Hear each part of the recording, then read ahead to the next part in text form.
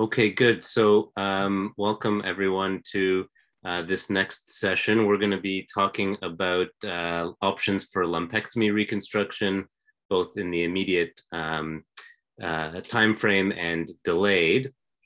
Because although it was mentioned a little bit, there wasn't a specific talk on this during the main session. So we thought that we would just give a very brief overview of what lumpectomy reconstruction means and what kinds of things we can look after. And then we'll be looking forward to your questions, some of which have already been sent in, and some of which, or most of which, hopefully you'll ask. And then we've got our panel of experts, our colleagues from Toronto here, whose bios I think you can read under their names on the main page. So without spending any more time with that, I'm going to share my screen for a second. I'm assuming everyone can hear me and can see this. Okay.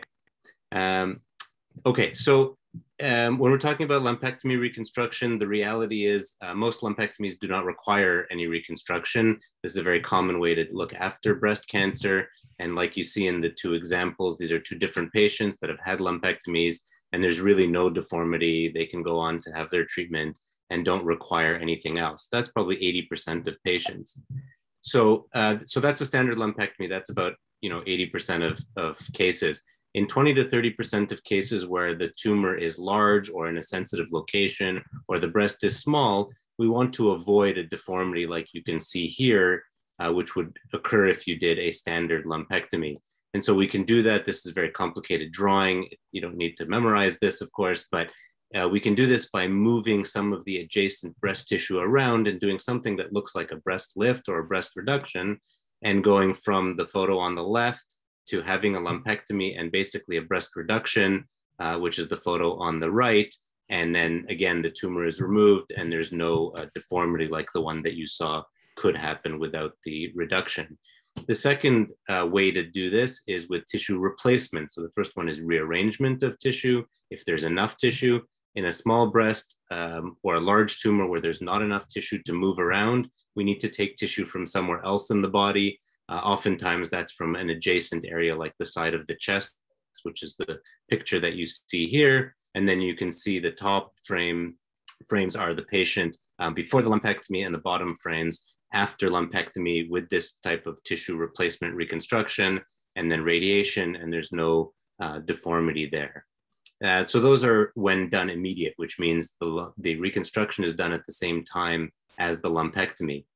Probably many of you listening and many patients that have had lumpectomies didn't have this opportunity and now have had a lumpectomy and have a deformity, small or large, that can look something like one of these photos. And so there are a few ways that we can address that on an elective basis.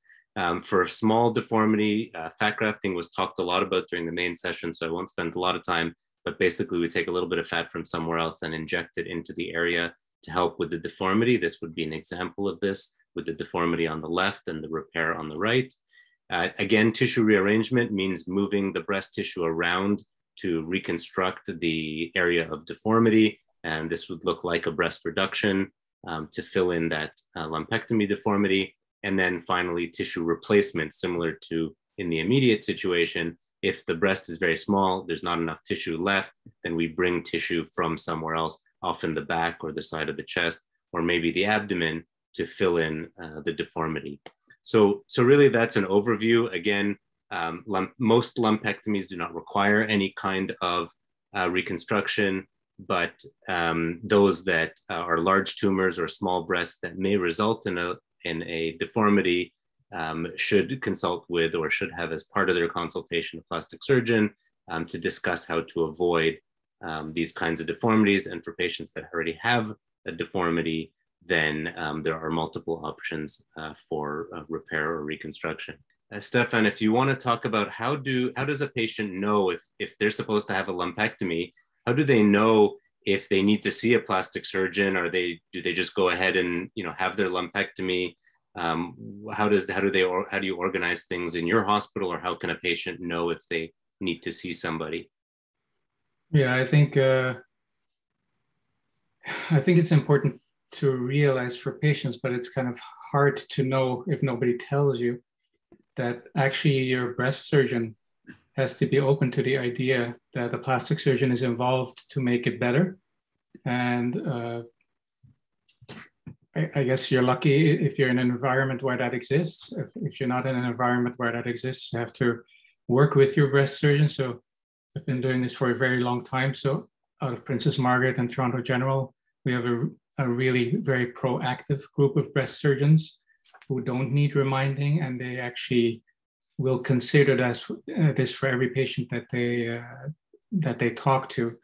I think if you're listening and this is something that you're going to have coming towards you, you should, if it's not being offered, proactively ask your breast surgeon to be referred to a plastic surgeon. It never hurts to have an opinion of a plastic surgeon. The worst thing that can happen is that the plastic surgeon will, or it's actually a good thing, that the plastic surgeon will say, you actually don't need it. But especially if it's a larger lump in any breast, or if it's a normal lump in a smaller breast, you should be talking to your breast surgeon and ask for a referral. Mm-hmm. Does anyone have anything to add, Dr. Snell? Anything at Sunnybrook? I mean, I think we have a little bit of an advantage in this group in that I think we discuss almost every breast cancer case at some form of rounds. And so patients are identified as maybe needing something more from a plastic surgeon, even if they're a lumpectomy patient, but that's not the case in many hospitals. So do you have any additional insight into how a patient can avail themselves of a plastic surgeon or know if they need one? Questions that a patient might ask? Well, I think that it's important to know also that different breast surgeons have different comfort levels with respect to the size of lumpectomy that they're comfortable with managing, and potentially the size of lumpectomy that they're not comfortable managing, and when they may wish to have a plastic surgeon's input or assistance. And like you said, Ron, we're very fortunate in the way that our programs are set up, because we're very much integrated into the cancer center, and we often see all the patients together, and it's not necessarily as easy or organized in that way at all centers. So, it's worth maybe just bringing up with the breast surgeon and just say, with the size of the defect that you anticipate that I have, what do you think that my lumpectomy scar is going to look like? What do you think my symmetry will be like? Do you think that there would be any benefit to discussing this with a plastic surgeon at this point? So you could open the dialogue. I think most breast surgeons now, especially, would be open to talking about it. And that would just start the conversation, at least, so that that they know that you're thinking about that, and that that if it's needed, you would be open and willing to seeing a plastic surgeon. Okay. Can we talk a little bit about immediate versus delayed? So there was a lot of talk about that in the main session, mostly with regards to mastectomy. For lumpectomy, do you feel that this is the same discussion? In other words, with mastectomy, it's pretty clear now that if we can talk to a patient before a mastectomy and talk about options for immediate reconstruction, that's ideal.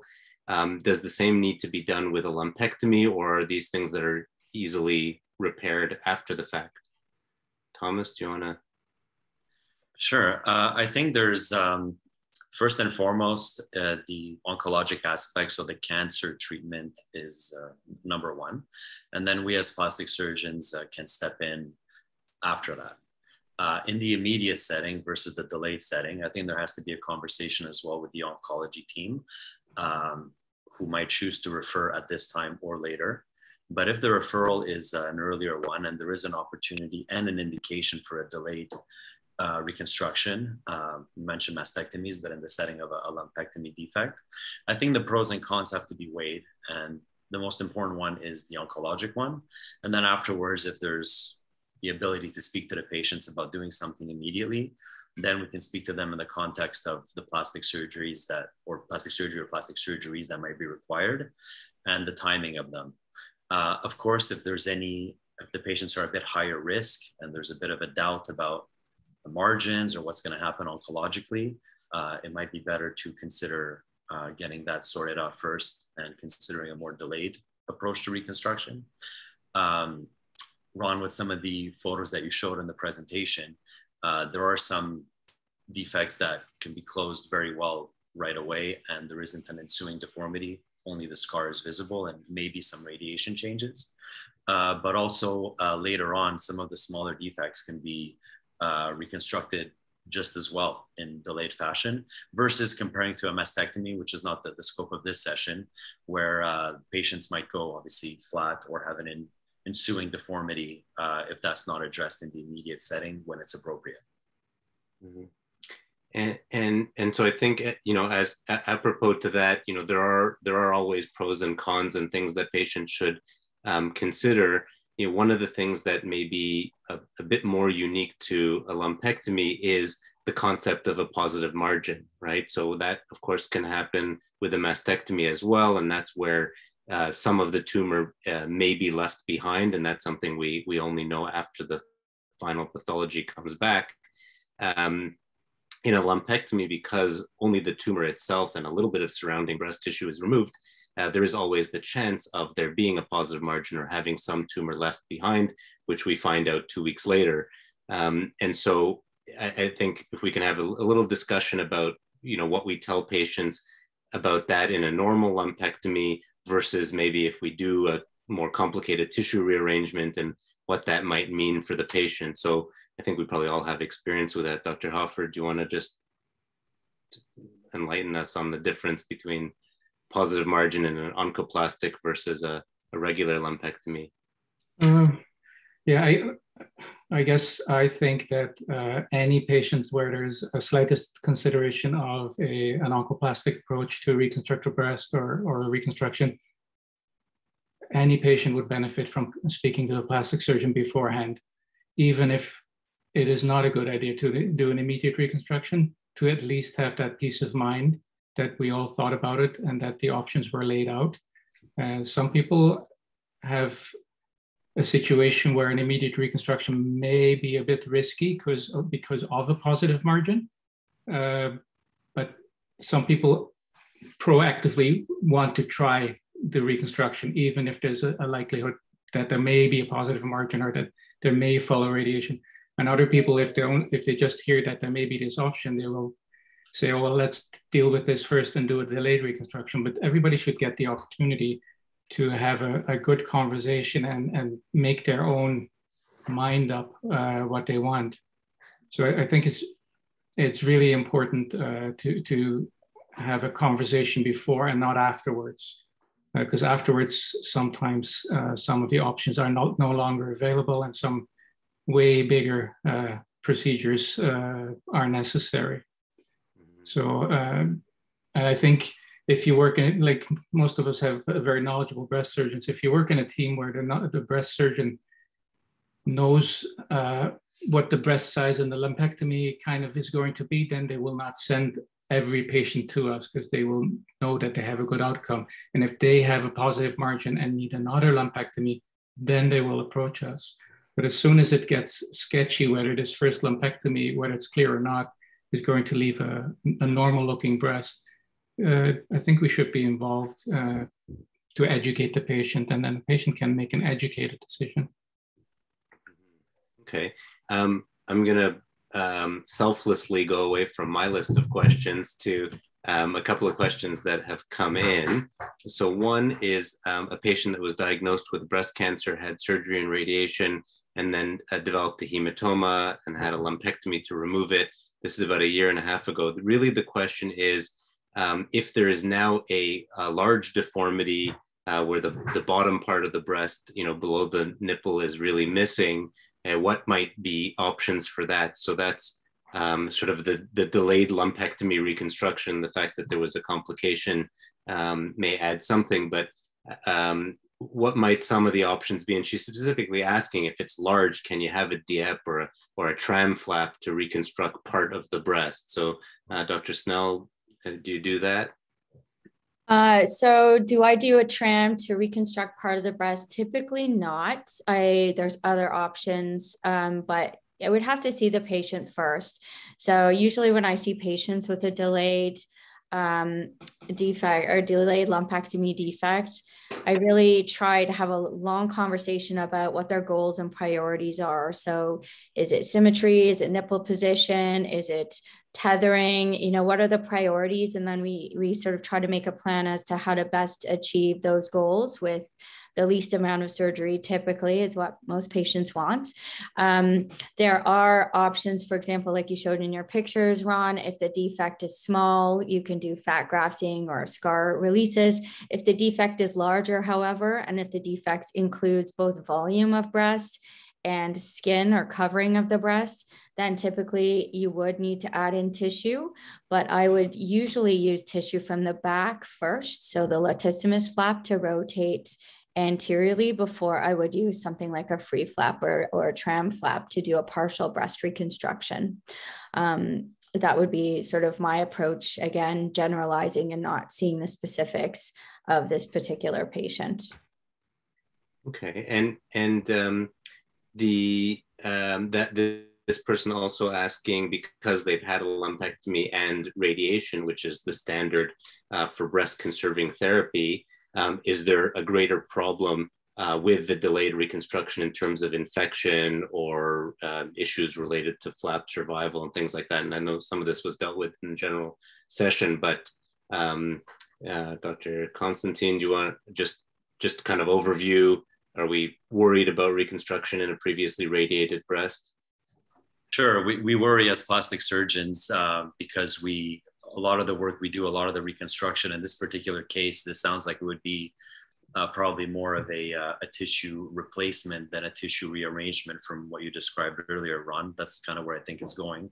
And the blood supply is affected by several things, surgery, but especially radiation as well. The controlled injury that radiation produces to help the oncologic outcomes also has an effect on the adjacent normal tissue.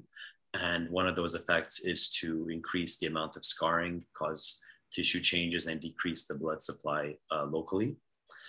So the option of bringing in some tissue from elsewhere, which hasn't seen radiation, that is healthier, like that would be something to consider.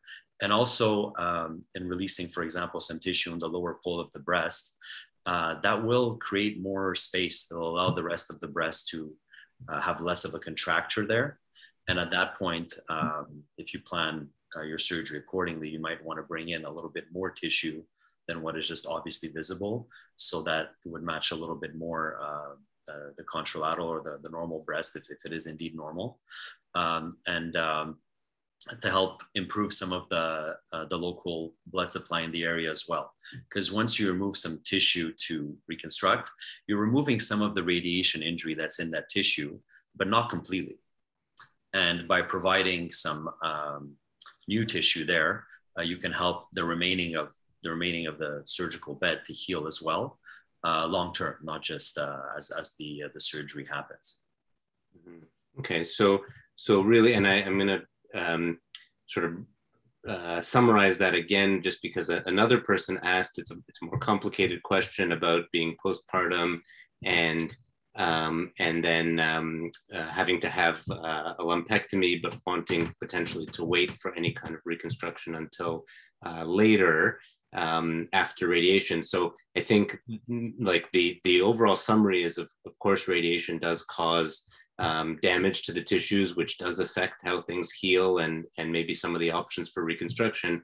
But, you know, our job, you know, or our best tool is to bring healthy tissues into that area, whether it's, and this was talked about in the main session, it's a pedicled flap, or it's a free flap, or it's, you know, rotating some skin from nearby, or even in some cases, you know, fat grafting or fat injection. But the idea is to bring something healthy that will help with the deformity and also help with any of the damage from radiation. Let me just see if there's another. So somebody is asking, she had a lumpectomy and radiation, but still has a seroma.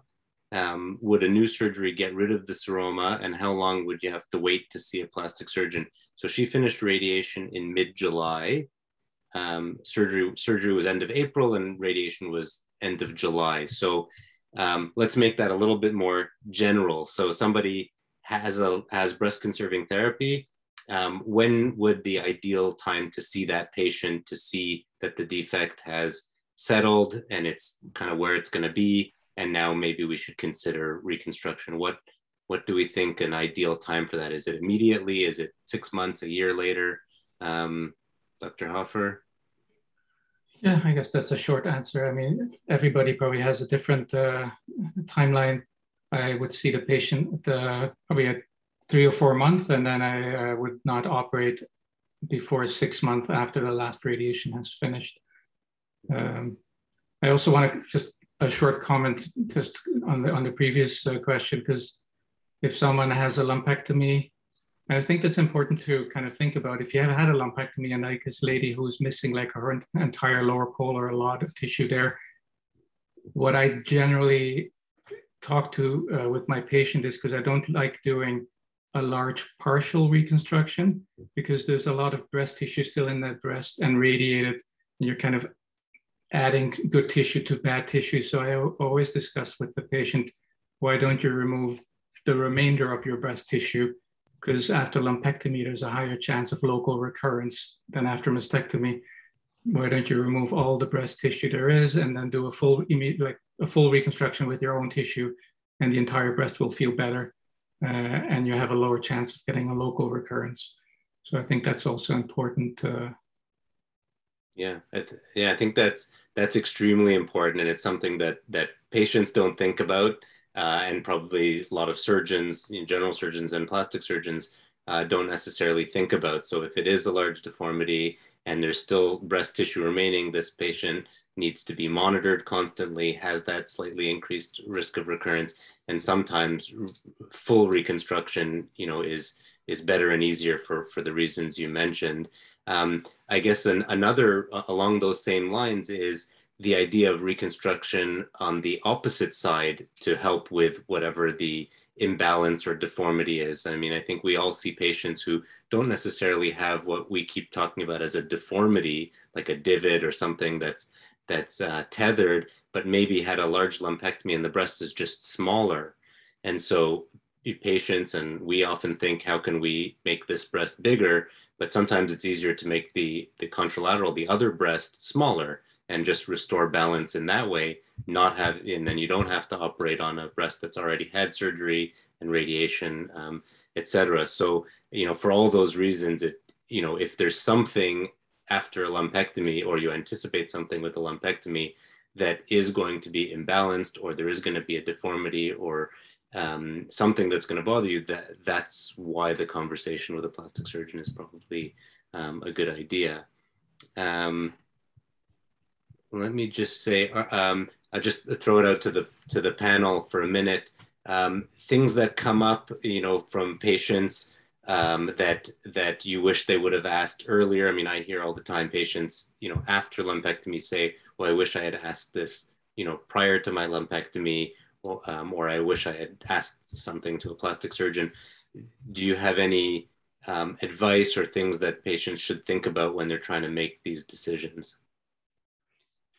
Can I, sorry. Dr. Snell, go ahead. Thank you.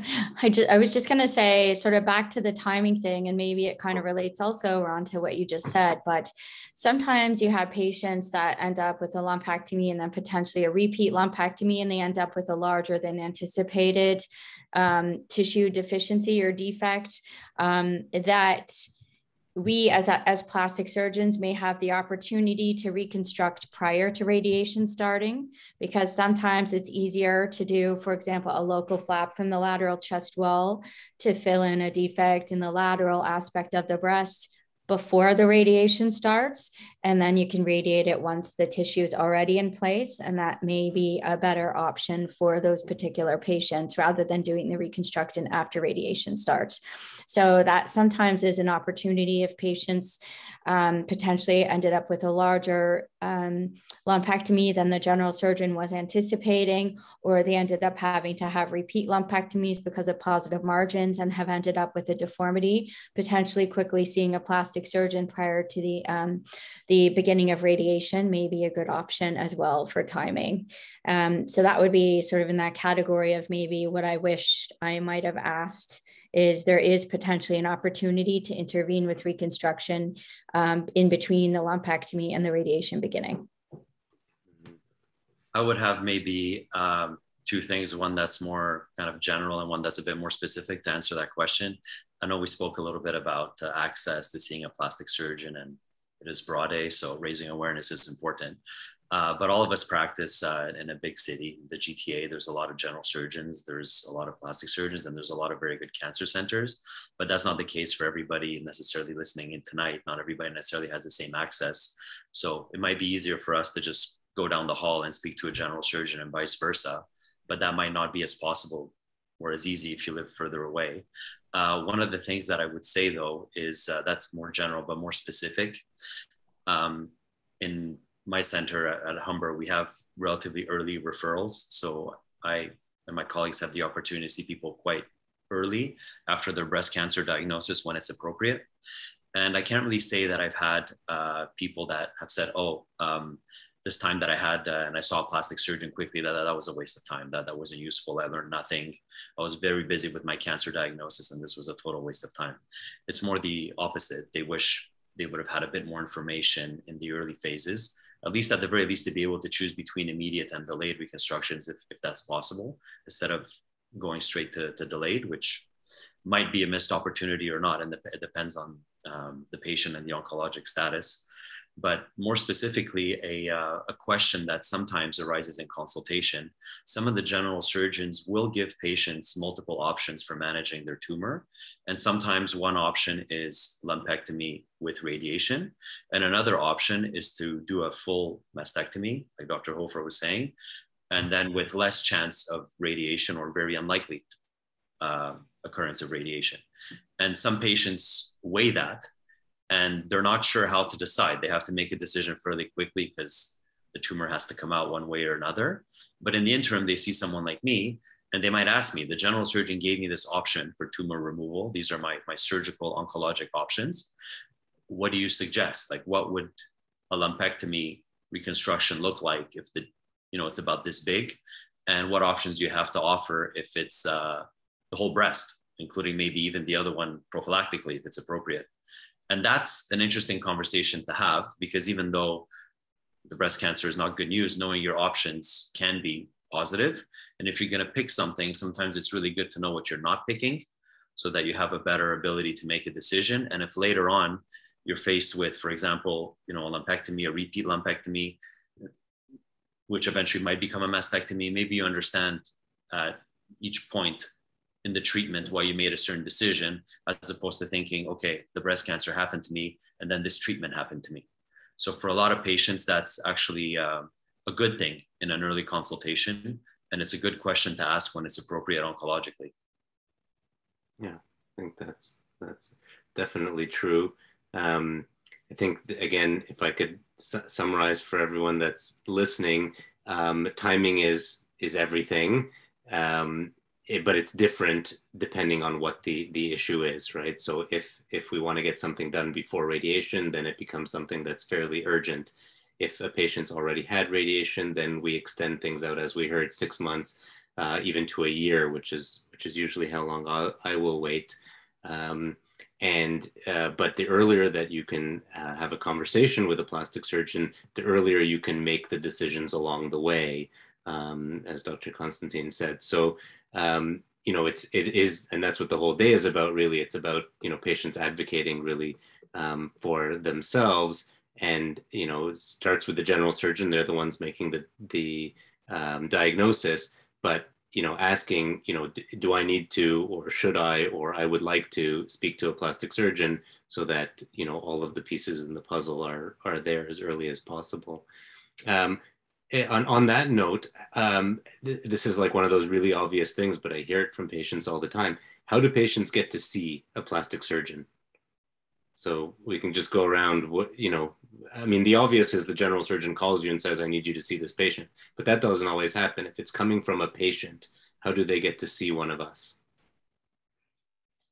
I mean, we get referrals, as you all do, from anybody along their treatment pathway at any time. So we get referrals from the radiation oncologist, from the medical oncologist, from the family doctor, really from anybody in their circle of care. We would accept referrals from, at Sunnybrook at least, the referral usually has to come from somebody who works at Sunnybrook or part of the treatment has been at Sunnybrook. But that's obviously, at other centers, that may not be the policy, I guess. But typically it just requires a referral from a physician, any physician. Okay. And I know, I mean, probably this happens to everyone, but, we do get patients that call, and ask, there's probably a plastic surgeon in your community if it's not at a big center. And it doesn't hurt to call that plastic surgeon's office and say, does the surgeon do, breast cancer reconstruction? You will need a referral, of course, as we just said, but to do a little bit of, research on your own, if maybe your family doctor, if that's the stage you're at, or if the general surgeon doesn't have a close connection with a plastic surgeon, then you can always ask. And if that surgeon does that kind of work, then somebody needs to get a referral, to that office and they'll see you. I'm going to jump over to a question that just came up. I just want to say that I agree with what's been said, but we typically see anybody we get a lot of patients who call us directly or who call or who email us, and they're from like all over Ontario. And we just ask, who's your GP? Send us your notes, and then we see them. It doesn't matter where they come from. If the surgeon needs to see them first, we call the surgeon and say, can you bring this patient in? Patients who come from far, we see the same day. Patients who come from within the GTA, if you can see, we see them the same day, but otherwise the same week. So I guess this is pretty much all we do. So we do a lot of this. So we have a very kind of smooth system. Yeah, I think that's an important point, is that generally large centers will see patients, happy to see patients from all over. So it's not always in your community. So reach out to, a nearby center for sure. I just want to make sure we do get to all the questions. This person is asking, I had my lumpectomy in the right breast 1 year ago and then radiation 5 months ago. The right breast is a bit smaller than the left breast. If I get fat grafting done, does it stay in the breast a long time, or do I need to go in later and have it redone? I'm happy with the lumpectomy, but seeing if fat grafting will help even out the size of the breast, since there's really just a size mismatch. We sort of touched on that, but Dr. Snell, what's your approach to good shape but size mismatch? I usually prefer to do whatever I can to avoid operating on the radiated side. So if there is a size mismatch, but the contour of the lumpectomy side is okay, then typically my approach is to try to balance the other side. So reduce the other side to make it more similar to the lumpectomy side. That, of course, isn't what some patients want, and then we would change the plan if that's not what they want.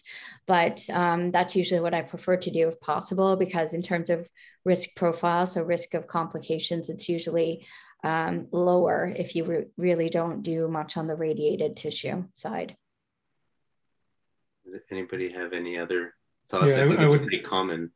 Yeah, I'm usually people don't understand that if your breast is being radiated is like a big burn.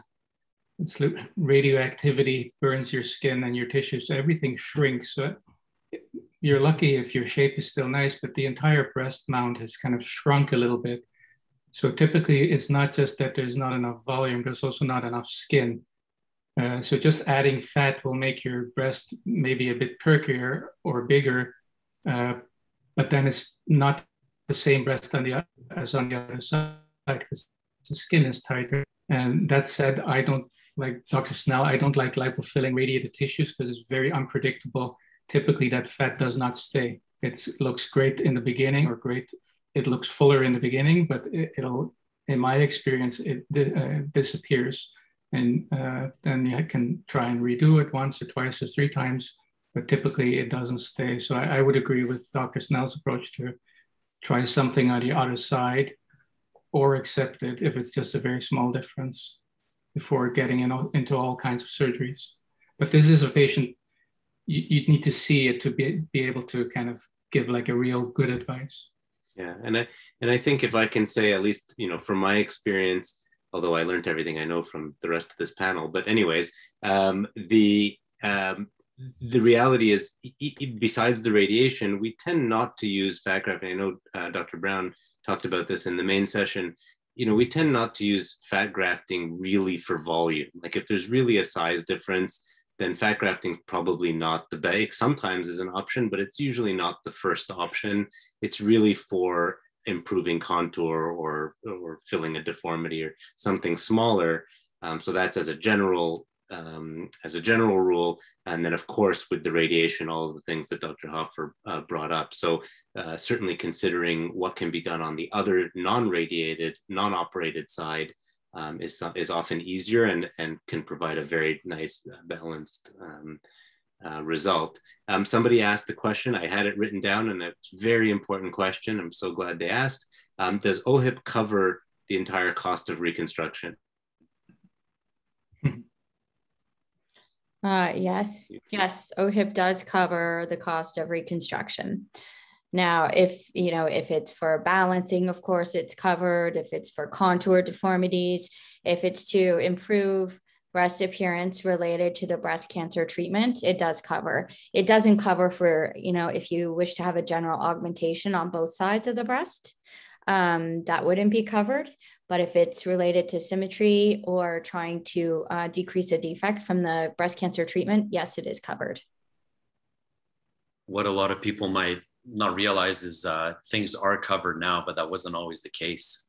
There were many years where even if you had access to some of this care, you didn't necessarily have OHIP or whichever health jurisdiction you're in Canada, didn't necessarily cover things the way they do now, and not with the same breadth of coverage, including on the other side, on the normal side as a balancing procedure. So now I think breast cancer patients that are reconstruction patients have a lot more options, and not just in terms of surgery, but what's covered. And that's a very nice option to have. Yeah, I would agree with that. There's another question. It's much nicer being the moderator, so I don't have to answer these questions. They're very hard without seeing the patients, of course, but this is a patient that had bilateral breast cancer and bilateral radiation, chemotherapy, but bilateral radiation. And now there's a difference in nipple height of at least an inch and a half difference in nipple position. Is there something that can be done about that? Sort of talked a little bit about it, but Dr. Hoffer. Yeah, I think there's probably very likely something that can be done, but you'd have to see it. I mean, if the breasts are exactly the same size and everything is exactly the same, and there was more radiation just above the nipple, which caused that to go up, then it would be difficult, especially if it's in an unnatural position. If it's in a natural position, then you could do something with a lift or a little reduction. But if sometimes in lumpectomies, you see that the nipple is really pulled towards the side or up or down, that is more difficult to correct. That's not so simple. And like you say, you'd have to see the patient. But if they're in a more or less normal position, then something should be possible. That's far easier to raise a nipple than lower a nipple. Yes. Yeah. If not impossible. Yes. To lower it. Exactly. Unless you add in tissue and have skin paddle or something. But yeah, it's really hard. So, as I was just listening to that, I was thinking to myself, so just so that patients understand a little bit about what a consultation with a plastic surgeon is like, if you haven't had that opportunity, it's very hard to get a plastic surgeon to tell you that there's nothing you can do. So it may be complicated or it may be easy, but I think collectively our job is to figure out how to improve something that isn't ideal. And there's almost always some solution. It may not be the right solution for the patient. So that's where most of the discussion is. But I think for almost any question that a patient could ask, the answer would be, there's something that can be done. We would need to see and discuss. Are there any other questions? We just have literally a couple more minutes. Questions from the panel or things that you think are important for patients to know about lumpectomy reconstruction? Sorry, we only have like 1 more minute left. So 1 more question. 1 more question. Okay. Somebody teach us something that patients should know about lumpectomy reconstruction. I think it's just really important to advocate for yourself as a patient. If you want something and you don't get a clear answer, be persistent, because in all the studies, you always see that patients who are like better educated, more persistent, get better care. So don't kind of sit back and wait and think someone else is going to solve it for you. Just be proactive together with your family and your whoever's supporting you. Be proactive. Yeah, I think that's very true. Sometimes I have some patients who actually come to the clinic with papers, like research articles from the plastic surgery literature. It happens sometimes. And even though we might not do at all what it says in that article, because it might not be appropriate to them, the fact that they go that far to get information, not just by attending events like this, but by reading a lot of things, including what we read, I think is very good. Because if you understand more what's going on with yourself, you're going to recover better, as Dr. Hofer says, and you'll be in better shape overall to make decisions for yourself. Amazing. Okay, well, I thank you so much to the panel for all of the valuable answers and advice. Hopefully that was helpful. We had a whole lot of people involved and with questions and everything. So again, to echo everyone's sentiment, please get in touch with a plastic surgeon so that you can continue your discussion if it's appropriate, and enjoy the rest of Broad Day. Thank you all.